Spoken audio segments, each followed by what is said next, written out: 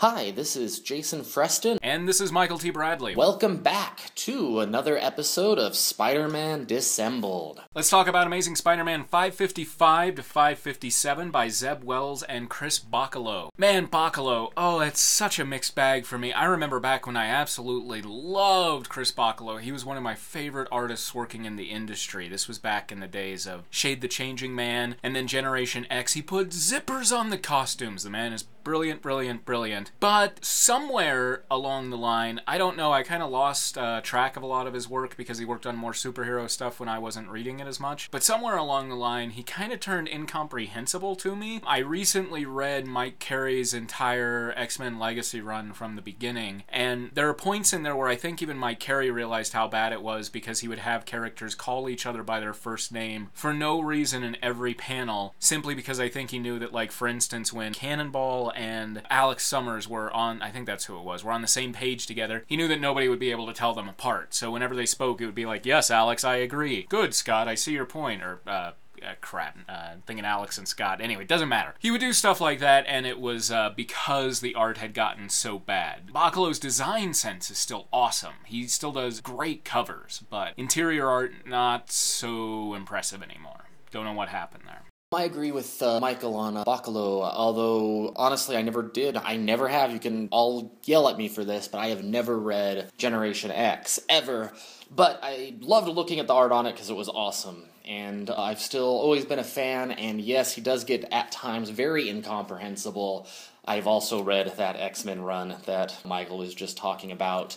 But on the flip side, for these issues, I think overall he does a really good job with this. You know, there's a couple of places here and there where I might lose track of things, but overall I thought he was an excellent choice for this type of, like, just totally off-the-wall storyline. It probably doesn't hurt that since it's red and blue against a white backdrop most of the time, that it's easier to tell that, so. We start off with 2 pages before we flash back to the beginning of the story, which is a conceit that I hate. I'll admit I've used it before myself, but it was simply because, like, I'm guessing everyone who uses that conceit, I was running short on pages, so I had to do it. If you're wondering, yes, I've written comics. No, you're not going to know what they are. Long story and nobody cares. Don't worry about it. I personally don't really so much mind the in media res then cut to flashback on how our person got to that position start, as long as that start is a situation that you totally don't expect them to be in. You know, like, how did this happen? But in this case, it's just Spider-Man fighting some, like, no-name villain in white in a snowstorm, so there's really not anything here that's really, like, how did he get to that point? Like, as a good example, for instance, where I wouldn't have minded that, perhaps, where if we were to start an issue with him giving mouth-to-mouth to Jonah, and then it's like, how did it get to him kissing Jonah, like from the previous issues? That's a little bit more of the type of start like that I like. This one, not so much. Hey, we get some crossover with the New Avengers, which shows us that besides this existing in the current Marvel Universe, simply with the Registration Act, that yes, this Spidey is in the New Avengers. I mean, I know that, like, the past couple of months or whatever we've gone through so far, he's probably showed up in the New Avengers title, but, you know, with Marvel's kind of flexible continuity in a lot of ways, that doesn't necessarily mean anything. I mean, they could just do it so that the New Avengers storylines keep going until Bendis runs out of stories to do that involve Spider-Man, and then he just kind of disappears from it. I mean, I could totally see that happening, the way that Marvel runs its continuity, but they don't. Instead, here we get confirmation, yes, he is actually in the New Avengers. So yay, Doc Strange, that makes me happy. I like myself some Doc Strange, and it is nice to know that he's still, that Spider-Man's still a member of the New Avengers, even if I think that kind of poses a lot more questions that we probably won't ever get the answers to, or at least not anytime soon. Although it is nice that we know for sure that the 2 books, The Amazing Spider-Man and New Avengers, are taking place in about as close to continuity as Marvel tends to get with each other. And Spidey seems really comfortable with all of them, like, joking and happy to be a part of them, so, I mean, that must mean that he didn't just, like, do some spell to screw them over and make them forget everything. Which, again, adds to the mystery of what the hell did Spidey do to make it so that people don't know who he is? How is that explained away if basically everything is the same? I am honestly sad to see Wolverine because, alright, so video game industry, there's a term called time to crate or time to box, and it's essentially how long a game takes before you see your first crate or see your first box or break your first crate. And that's an indication that usually you see that because the developers have ran out of ideas. So the time to create is how fast it takes before the developer has no idea what to do with something. So they're like, let's just throw a crate in there that you break. So I like to think of Marvel projects of having a timed Wolverine, and considering Brand New Day has 9 issues before we see Wolverine, that's not a good indication to me, personally. You know, it's kind of like, what else do we do right now? Let's throw in Wolverine for an issue. Whee! Possibly the most shocking thing in this entire 3-parter, Spider-Man is funny. I don't know if I necessarily laughed out loud. I'm not really a lol sort of person, but I definitely, like, smirked at Spider-Man and Wolverine's exchange. Like, Spider-Man basically just offhandedly asks Doctor Strange how the weather's gonna look through the day, and he, like, does a spell to kind of figure it out, and Wolverine's like, yeah, this is a good use of his time. There's more than that. It's just a really funny exchange. That being said about Wolverine, yes, actually, the entire exchange, the whole reason that Spidey's at Doc Strange's Sanctum Sanctorium is hilarious to begin with. Like, literally, he just wants fun cereal, so that's pretty entertaining. And I will say, yeah, overall, this is actually way funnier than any of the stuff that we've gotten so far, which is nice. I really did dig this, the comedy in this, so yay! We see a little bit with Pete and Dexter Bennett. I actually really like how Bachalo draws Dexter Bennett. I think he captures his face in a way that it's, what's the word I'm looking for? Kind of impressionistic. Like, it captures only little beats of the entire face, but it works really well for Bennett for some reason. And the gigantic overdone coat he gives him just works perfectly for that character. So boisterous and ostentatious. Sadly, though, Betty in that scene is approximately the width of, like, the two-dimensional man or something. Poor girl, she's just a little stick with a bump up top on the front, a little bump on the bottom at the back, so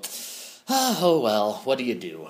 And Bennett's interaction with Peter is also enjoyable. Not as, like, say, laugh out loud funny as with Wolverine, but it is really well written.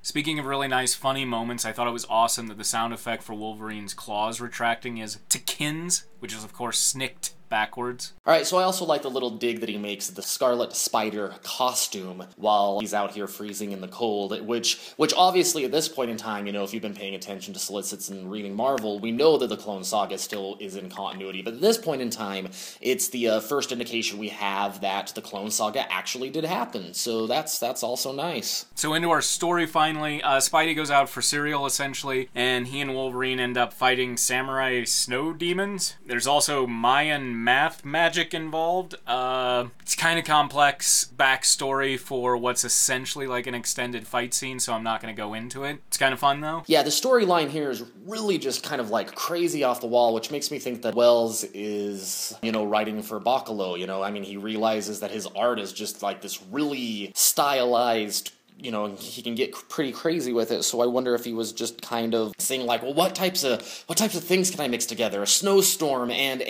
Mayans and crazy math, and yeah, you know, this will just, you know, here, draw the hell out of this, yay! We also get what I assume must be one of those modular subplots that Bravort was talking about. J. Jonah Jameson tries to escape. We see him attempt to escape from the hospital. Sees it's a blizzard outside, doesn't get very far.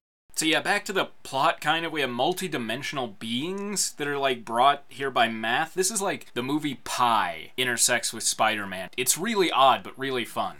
Another thing that I actually really like about this story is it's not a traditional Spider-Man story. It's a little bit outside of his wheelhouse, which is nice because, you know, they keep saying that Spidey doesn't do dark. You know, like, Spider-Man's not made for dark, Spider-Man's not made for dark. And really, when you kind of get right down to a lot of the stuff that happens in this, it's pretty dark. I mean, you know, Peter's not dark during it, but the story itself does kind of take a little bit of a more sinister bend to it.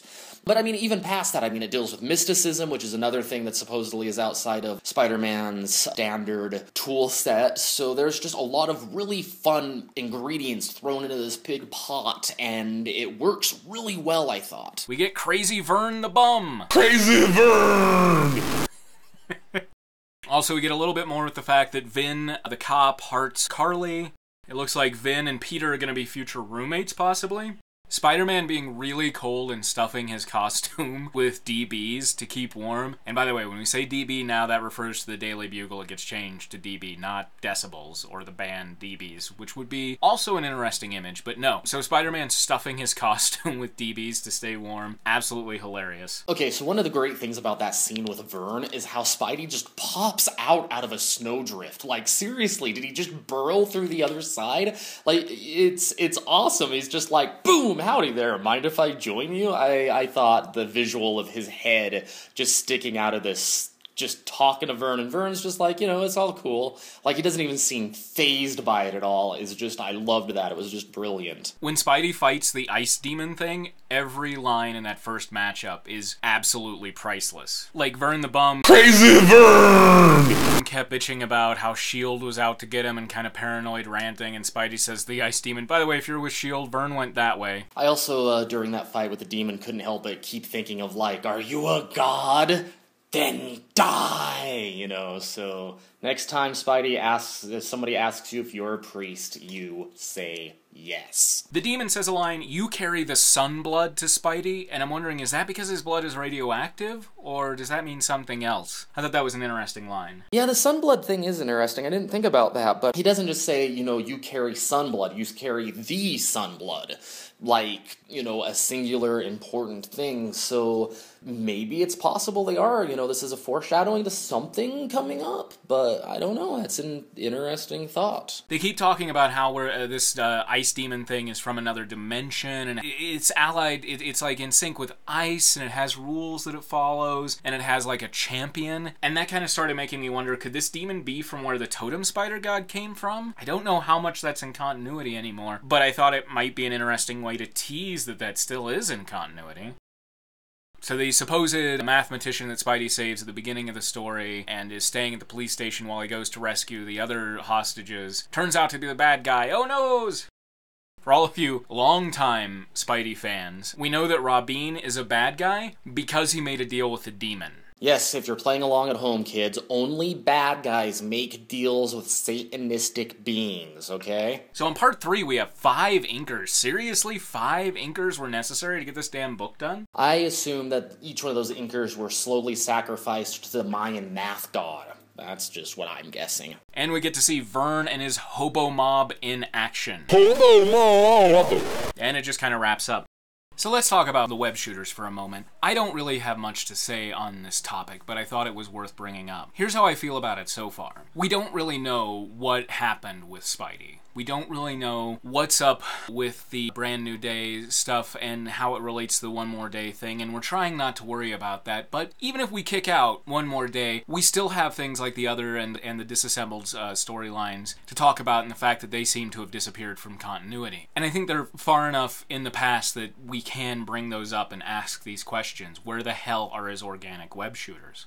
If I'm not mistaken, I believe in Ultimate Spider-Man he has organic web shooters, and of course that's what they used in the movie because organic web shooters are just easier to explain away and deal with visually, etc., etc., etc. Yeah, I'm a little bit confused as to the lack of organic web shooters also, because part of me wants to be like, well, obviously they wanted to get back to basics. The most traditional version of Spider-Man is one that has web shooters and is not using organic webbing, and that probably would have held true for sure like 10 years ago, but after the movies, I would think that a lot, and I could be wrong, I totally could be wrong, but I would think that a lot of lay people that's really only familiar with Spider-Man via the movies and some of the cartoons and whatnot would be much more familiar with a Spider-Man with organic web shooters than the mechanical ones. It seems like the main reason that they brought it back is for story ideas. Again, not to harp on this, but it seems like those stories have been done. It's like bringing back the Rhino because you think the Rhino's awesome and then just they get into another fight. To me, the entire purpose of bringing it back would be to do something new with it. So I can't imagine they got rid of the organic ones because of accessibility of character, but on the flip side, it seems as though they feel feel a lot of backstory is required to explain the organic web shooters. Like, they would have to actually go back and explain the other, and explain JMS's run and stuff like that. That's almost what they feel like they're trying to say here by going back to the mechanical ones, is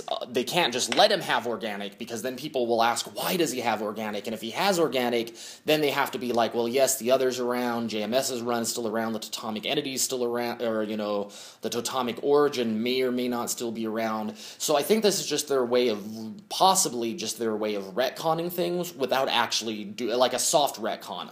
They're just hand-waving it and ignoring the fact that he had organic ones and hoping that people kind of just end up forgetting about it as well. And then it won't even be an issue anymore. The organic web shooters just seem to kind of be put in there to make the stories easier to tell. It's like the sonic screwdriver in Doctor Who. I mean, if you use it as a get-out-of-jail-free card all the time, then it gets annoying and it gets in the way of the story. But if you want him to be able to get out of a room and move the plot forward really quickly, having him have the sonic screwdriver works for those reasons. I think the organic web shooters, it's the same thing. You don't want to make everything too easy for Spidey, but when it comes to simple things like this, where he's already thought up ways to get around the web shooter problems, why not, right?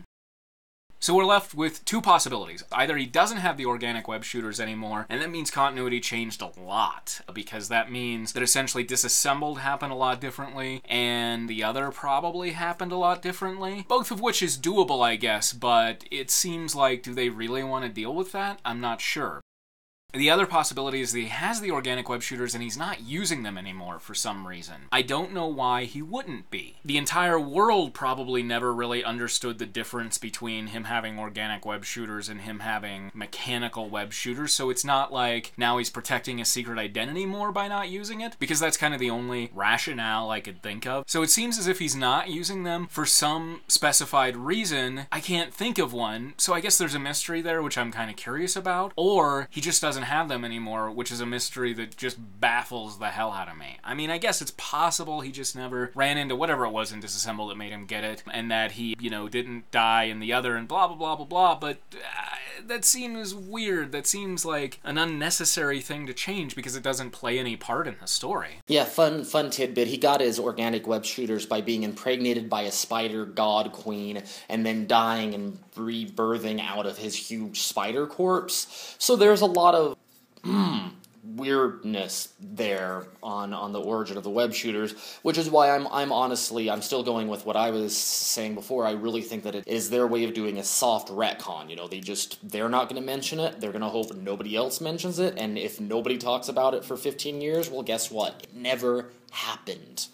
At least I think that's what they're going for. Yeah, so that's basically my summation of where I feel with the web shooter thing. Very straightforward, very basic. I don't know why it's an issue. It becomes distracting, simply because we're dealing with that when we could be dealing with other stuff. As Jason pointed out, kind of the only one where the web shooters and dealing with that issue, the only place where it was believable was where it was because Spidey didn't have the money. Well, we're dealing with Spidey's money issues in a lot of different ways. Peter's money issues, I should say. His money issues in a lot of different ways. So it just seemed unnecessary. Beyond that, it's a mystery that we'll probably never get an answer to, and it's just very frustrating and distracting. That's how I feel about it. Wanted to end on a positive note, however, and say that this three-parter I thought was very enjoyable. Very fun. Thought it probably could have been a two-parter, maybe even a one-parter, but it had a lot of great moments and I really, really enjoyed it. Again, it works best because it's mostly Peter as Spidey, not as Peter, which is maybe bad, but that's how I feel. Yeah, I totally think this could have gotten away with a two-parter. They'd have to move around subplots, obviously, of course, but I think there's way too much subplot action going on in this to have made it as small as a one-parter.